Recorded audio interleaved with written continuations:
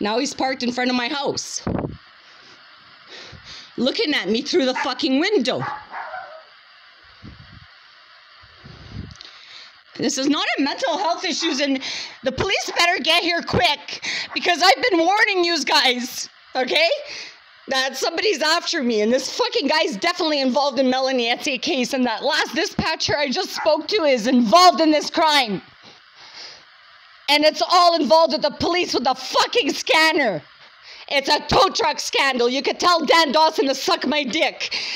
This person is trying to harm me. It's not a mental health issue. I don't know anybody in this fucking Tri-Towns. I know nobody. I have no friends here. So this person knocking at my door at 5 a.m. telling me the police sent him is not leaving. And he wants the police sent here. And I am not answering the door to no male cops. I have severe post-traumatic stress and I'm going to have a heart attack if you don't send me female officers. Okay, I was sexually assaulted and physically assaulted by police officers before. And this is a setup.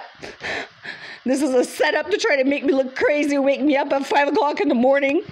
And the fucking dispatcher I just spoke to